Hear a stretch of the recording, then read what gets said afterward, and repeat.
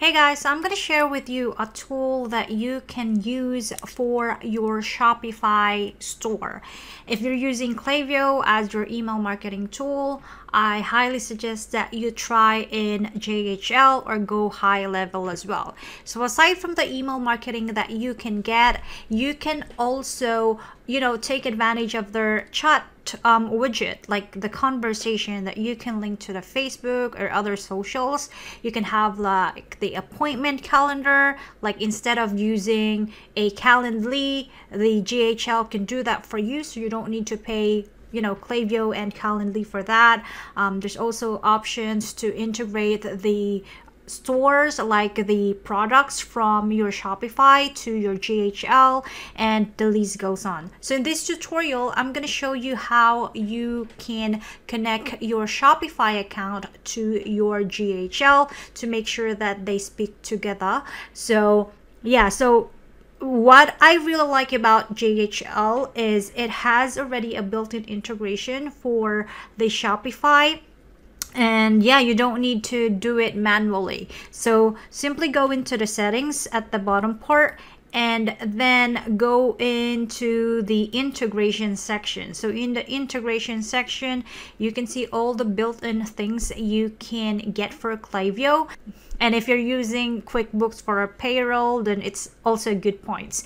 So yeah, so to connect your Shopify, simply click this connect button in here, and you need to put in the admin API access token and your Shopify store. So how you can do that? So simply go into your Shopify account and then go to the settings section and go to the apps and sales channel. So in this channel, you can see all the application that installed to your Shopify account. And then we need to create our own apps. So click on develop apps button, and then you click on allow custom application. You click that one, allow custom application, and then you click on create an app. So for this, you need to put your preferred app name. So let's just say GHL. And then the developer's name. So you pick your, like this drop down in here, the email address will only be visible to the staff member of your Shopify. So if you want to add a different email address, you just need to add them as a staff to make that reflect in here.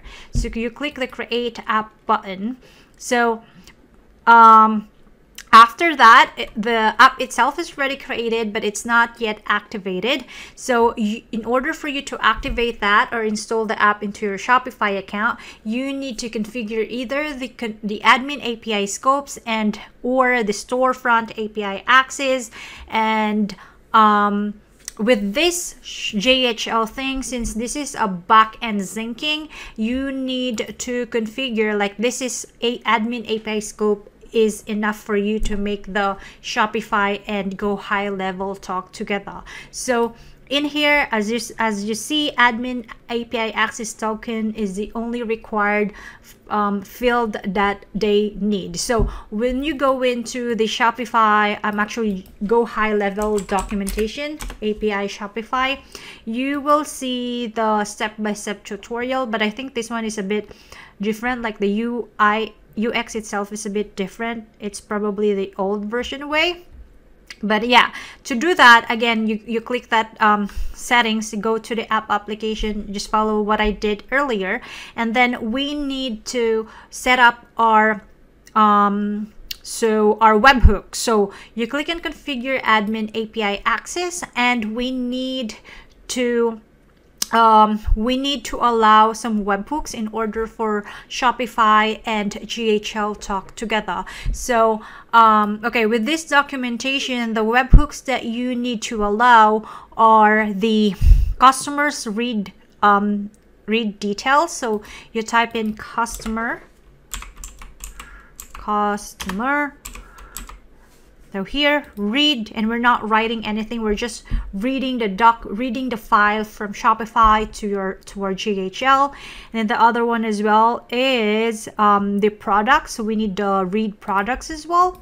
So products. So every time we add a product, it will also sync to our GHL account. That's why we need to make this opt-in. Okay. And then the other one as well is the orders. So you type in orders. So here, read, and then order editing. We don't really need that. JavaScript, this script tags and other stuff is not really needed. Order submission rules. We really don't need this to assist our contacts for marketing, so we're fine with that. And then the other thing actually I want that is not stated in the GHL documentation is the behavior. So you type in behavior. So here, browsing behavior, I want to see their events so I can remarket them, or I can create an automation depending on what they were doing. So read customer events. Okay, there are also other features in here as well that you can like use, like view or manage application. We don't actually need that. That doesn't apply to our marketing, but discount maybe could be helpful. Like whoever use or read or use our discount codes can be remarketed in some point. So you just need to check the files, the webhooks that is necessary for your marketing. Gift cards can be also something we can do. View and manage inventory, we don't need that. This one, marketing events, we probably need that for sure. Online store navigation, yeah, we probably need that as well. So anything that is helpful for you to remarket or target them via automation, you just need to check the relevant webhooks. So so you click on save button, and then you need to click on, so once the webhooks is already configured, you just click on the install app and you click on install. Okay, now we already have a GHL, we already have an API, Shopify API access.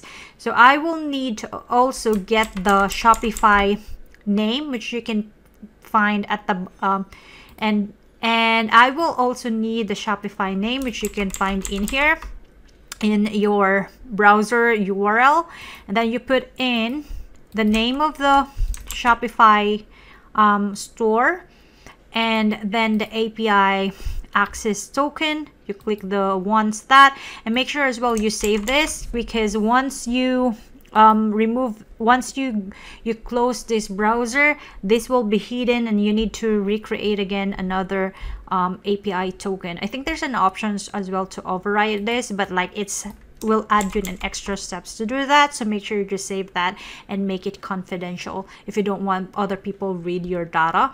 So yeah, you copy the API access token, you put it in your Shopify, your GHL backend, and you click on connect. Okay, so it should not take long, I believe.